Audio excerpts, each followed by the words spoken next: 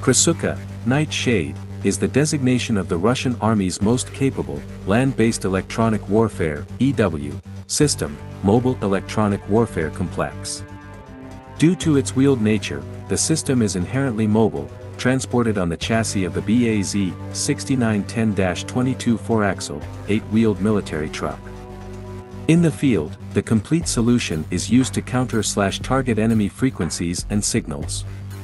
Production of the Krasukha has been ongoing since 2010 by the KRED Corporation, and known variants include the 1L269, Krasukha 2, and 1RL257, Krasukha 4 models, these featuring an operational range of 155 miles, 250 kilometers, and 185 miles, 300 kilometers, respectively.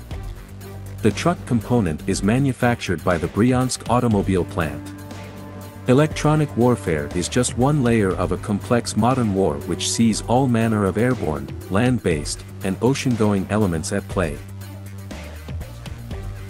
The Krasukha is designed to counter the capabilities of radars deployed by such units in an active campaign, providing an active, mobile defense against guided missile attack, reconnaissance drones, enemy AWACS, and spy satellites, as well as those systems receiving signals via GPS, global positioning satellite, such as drones. The system relies on a multifunctional jamming component to target radar frequencies and radio-emitting sources, while the physical section of the unit employs a series of radar dishes, antenna, and sensors atop a traversing mount.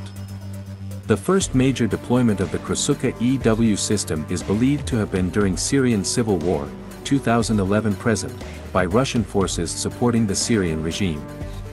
Since then, they are believed to have played a more limited role in the Nagorno-Karabakh conflict between Armenia and Azerbaijan.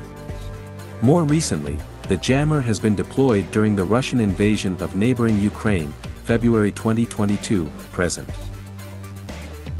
Global operators of the Krasukha system beyond the Russian Federation include longtime Soviet Russian allies in Algeria, Iran, Libya, and Serbia.